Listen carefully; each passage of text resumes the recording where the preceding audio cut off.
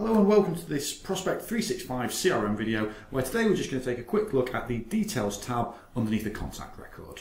So we've got our contact here, Michelle Jewelry, and we've selected our Details tab from the left hand side.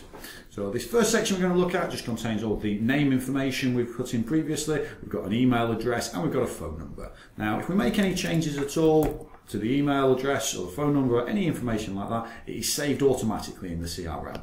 So if I just click off, you can see there's little spinning icon there, just represents that that's been saved. There's no actual save button in Prospect 365. Categorization section here includes a drop down menu. This is where we can pick what relationship, what type of role this individual has. If you are an admin user, you will have the configure option down at the bottom, and that will allow you to alter and change that list. We then have a job title, which is a free format text box where you can just type in whatever you want. That's usually the information that you receive on somebody's email signature or on a business card. Department and alternate reference are also available for you if you want to put in a little bit more information. On the right hand side here we've got our communication, which gives us a little snapshot from Google Maps of their location. And remember, the location we've got here is tied to the division address that we have set up.